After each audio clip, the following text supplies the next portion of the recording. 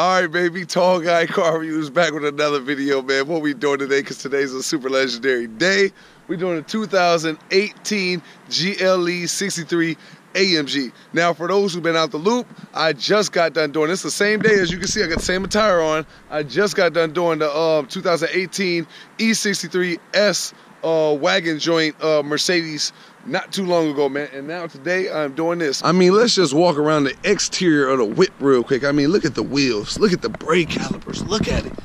AMG on the mooks with the wheels looking like that. I mean, come on, with the V8 now. This is that V8 bi-turbo, just like how it is in the E63 S joint. So it's no games and it's super legendary, man. No games being played with the AMG on the tips right there. Let you know, ain't no games being played. Got the AMG right here.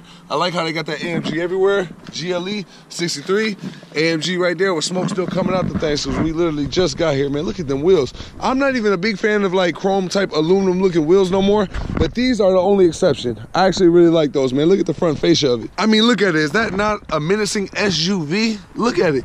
With the two lines right there, look like dorsal fins on a great white shark. That thing look cold. Let's just go ahead and hop in the whip real quick. You can see the little step ladder right there too. I don't even see the point in that, but you know, maybe for the shorter human beings in the world, that might apply to them. But let's go ahead and look at the door panel real quick, man. You got the leather right here. You got the black luxuriousness right here.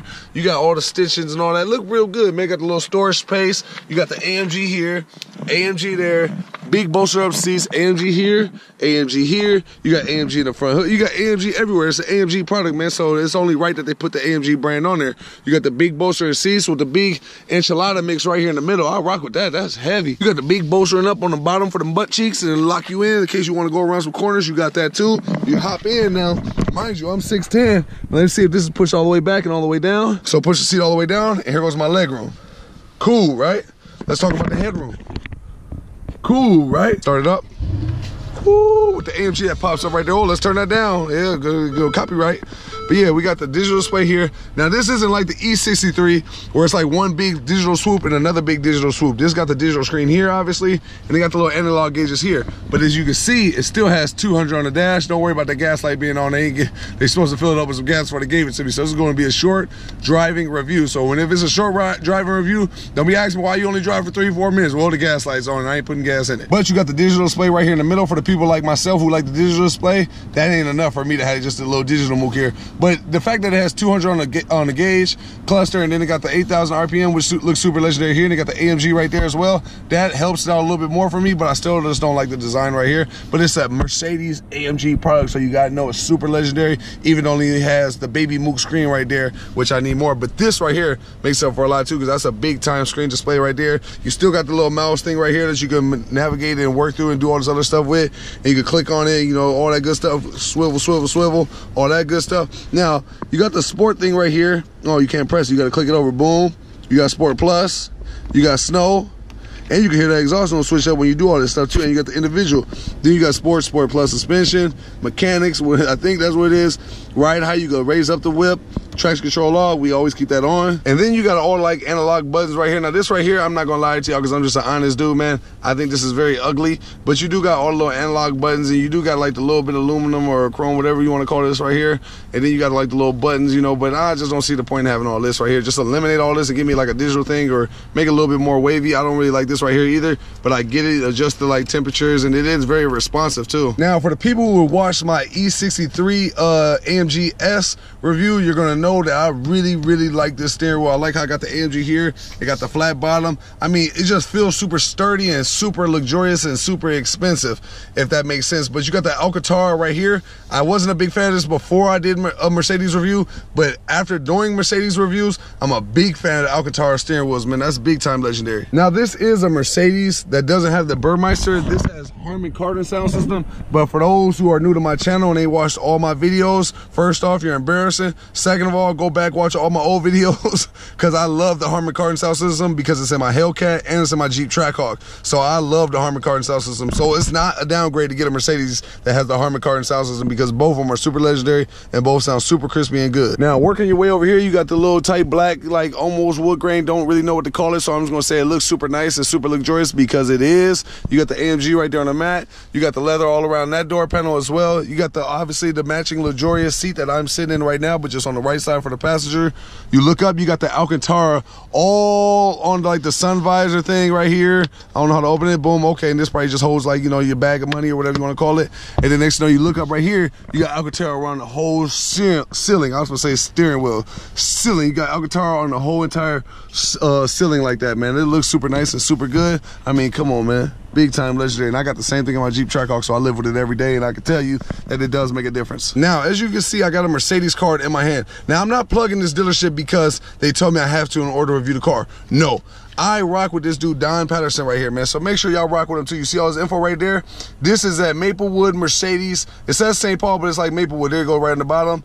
Don Patterson, he's a sales manager, man. He's gonna get you in the whip you want and all that good stuff, man. So rock with the people up there. I rock with everybody up at this Mercedes dealership. Most Mercedes dealerships are really kind of bougie. This one is not, and I rock with them. Hey, I wanna know one thing that's kind of dope. So when you hit this button right here, right, it shows you it's like a light in the back. So you hit this button, right, as you can see, all these lights are off right down in the back, but watch when I hit the button. They all come on, and I hit the button again, and they all go off. But hold on one second, what am I thinking, man? I didn't even pop the hood and get to talk about the engine and the torques and the horsepowers and all that. So let's go ahead and do that, man. I'm gonna pop this here for y'all and let y'all know what it is. Here we go, that's it, man. 550 horsepower, 516 pound-feet of torque, man. No games being played. And it's a V8. For all the V8 lovers out there like myself, this is actually gonna give you what you want and a whole lot more, man. Let's go ahead and shut the hood, because y'all get what I'm saying, man. 550 and 516, that's no games being played at all. Now, after doing that S or ES63 wagon joint for Mercedes, now I'm wondering and I'm curious to know if this, with my seat set back at my setting at 610, 230, am I gonna fit in this seat? Because in the E63, I didn't sit on this side. I sat on that side, which obviously has more legroom because I didn't scoot it back for an abnormally sized human being like myself. So let's go ahead, put this thing in there. Let's see how this works out, man. Let's see if I can shut the door without breaking my kneecap. Yep, I'm good. I mean, it's super tight though. It was like a little bitty, like, you know, pin needle type away from busting my whole kneecap open, but it's not that bad, I guess, because it didn't break my kneecap, but it's still bad. If I had to go 0 out of 10 between like leg room and headroom, on the leg room, I would get this right here like a good solid 2 with my seat set back at my setting. Like I said, I'm an abnormally sized human being, so don't let that be the judge of you or your kids or anybody else that you might think would be sitting back here. And you got Alcantara on the side. I didn't even notice that. That's super nice. But anyway, to stay on topic, this is for an abnormally sized human being. I would never be sitting in the back, and I don't think you, as a human being, would have any 6'10" best friends who would be sitting in the back. Either you would do them the courteous of being able to sit in the front. But now, as far as the headroom is concerned, my headroom is actually cool. It's on the ceiling, like I can feel like my hair scraping on the ceiling, and I'm pretty sure you can see it.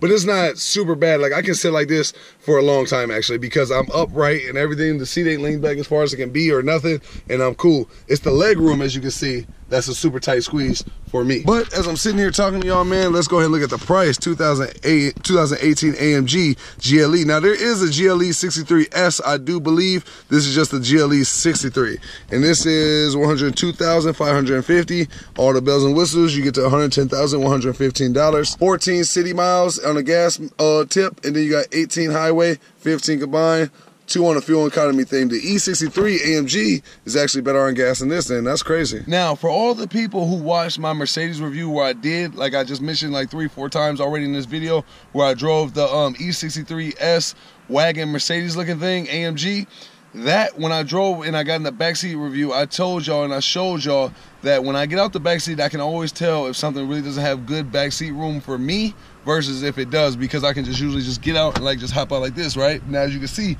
this leg is stuck. So what I gotta do in this one is I gotta kind of turn to my side like this, let one leg out first, and then kind of just glide out like that. That's when I know a car in the backseat isn't made for a big abnormally sized human being like myself. Now, I usually don't do trunk reviews, but I'm kind of curious just to see how much trunk space this thing got. Damn, that thing's kind of fast. You know, on my Jeep Trackhawk, go kind of slow, and it kind of beeps like 10 seconds before it even actually starts lifting type. I ain't trying to come at it, but I'm kind of type in. Actually, has a lot of backseat room, or not backseat room, I'm sorry, a lot of trunk space, and you got a little cubbyhole space right there and a little net, so that helps. Let's go ahead and put this thing back, lift it up. I like that, good quality too. Where the button at? Here it goes right here. Let's see how quick it goes when it shuts. Yeah, that thing is actually fast as hell. Way faster than my Jeep Trackhawk for sure. All right, baby, here we go. Now, this is the driving part. Now, y'all know this is my favorite time of the whole review is to drive the car, man, because that's the legendary. That's where all the good beans is at and all that good stuff, where the protein at, where the meat to the bone is at. But this is the key fob right here, man. I don't like this key fob, to be honest. I don't like any kind of key fob. This ain't just Mercedes. Any key fob that comes with this, like in case this breaks, you got to get in and turn. I'm not with all that. I don't care. I want a key fob that looks super legendary, like that one that I had on the E63, or even one that's like this for my Jeep Trackhawk. Like at minimum, I need like a key fob that's gonna look like my Trackhawk key or either my Hellcat key. Like, I honestly don't know why more people don't make key fobs that got like bright colors to them, because it looks super dope, you know. But hey, whatever. A lot of people want to be conservative. But let's go ahead and start this thing up.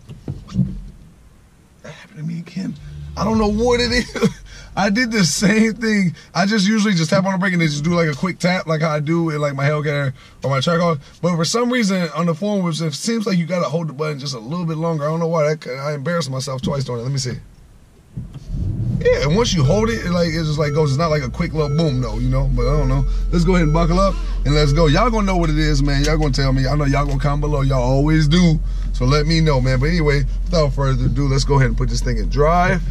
And let's go, baby. Let's see the first initial feels of the GLE 63, because this is a legendary SUV. Now, I've seen these on the road so many times, and no matter what, though, when you see somebody driving like this kind of whip in a Mercedes or any of the foreign whips, and they got the AMG and it's the top of the mook, that Alcantara feels super legendary on the steering wheel. Anytime you see somebody driving these kind of cars and you know it's top of the mook, you be like, yo, that person got a dummy bag. I swear, I don't care who it is. If you know cars and you see these and you know the price range that it costs to be in something super legendary like this, you be like, yo, you got big salute, big respect to you, champ, because you paid a bag for that. But anyway, let's go ahead and take off and let's see what we got here, man. Let's see what this thing brings to the table, man. 550 and 516 pound-feet of torque or something like that. Let's see. Yeah. You know what's crazy, man? These joints, they feel like muscle. I'm not gonna lie to y'all, man. The Mercedes that I did before, the 63 wagon S, and then this right here, the GLE AMG 63, not the S. I don't even know if there is an S, but I do believe there is an S. Y'all gonna let me know if there is or ain't. But this right here and that right there, both of them have felt like complete type kind of muscle cars. I don't know who this is calling me in the middle of my car view, man, messing up my wave. You know, 3 of them. Oh, that's 3 of them. Okay, hold on, 3. Let's see, Mr. Organic. What's happening, brother? Yeah, I'm on the way. I'm like 15 minutes away. Okay, bet. I got one more review to do. I'm doing the AMG 63 move right now. All right, for sure, bro. See you in a minute. But right now, I'm gonna finish up this review. I got to hit this thing real quick, just a little bit. Let me see. Let me hit that Sport Plus though. Hold on, let me hear what that sounds like. Oh, that joint just crackled. You heard it? Hold on, let me see if I can get that crackle one more time. What? Yeah, pussy part. I'm not gonna lie to y'all, man. Driving these Mercedes is like, yo, these joints are like kind of like muscle whips, like the same kind of feel I get.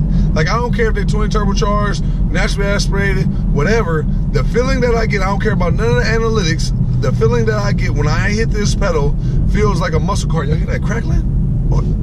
Whoa, this joint is legendary, man. The feeling I get when I hit this pedal is something like I get in my Jeep Trackhawk. Now, it's not the same thing. Oh, damn, y'all feel that? That was just a little baby tap, y'all, with whiplash. No, my Jeep Trackhawk, that obviously has 707 horsepower, 640 pound-feet of torque, so it's nowhere near the same. But the thing is it has a muscle like it, though. It has that, you know, when you hit that pedal, make it, you know, tighten up.